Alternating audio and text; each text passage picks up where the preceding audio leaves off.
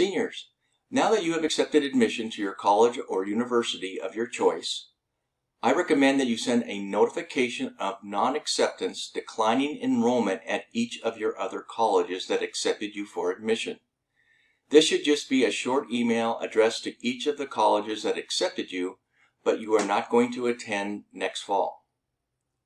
Besides being the courteous thing to do, it is important to send notices of non-acceptance because many colleges that receive courteous notifications keep students' records on file for 1 year.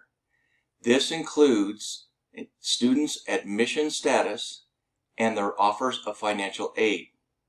This means if you discover this coming fall you really don't like the college you're attending and wish you had enrolled in another college, the admission doors to those other colleges may still be open without having to submit any application materials.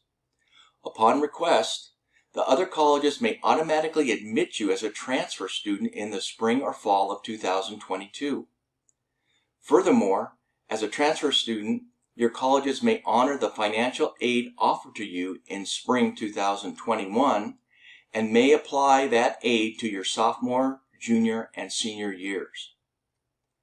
Notification should just be a brief email to that college admission counselor handling your file at each of your other colleges and should express appreciation for being considered worthy of admission and thank the school for accepting you. If you don't have the email address for a particular college admission counselor, send the email to the admissions office.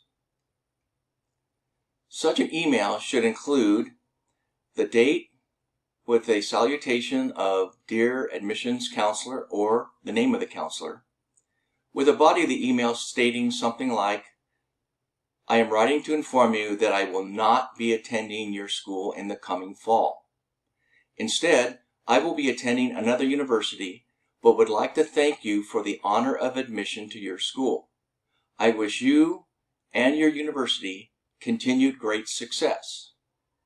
Thank you again, sincerely, and then put your name, date of birth, student ID number, either the Common App ID or the college provided ID, and send that on to the college admission counselor or admissions office.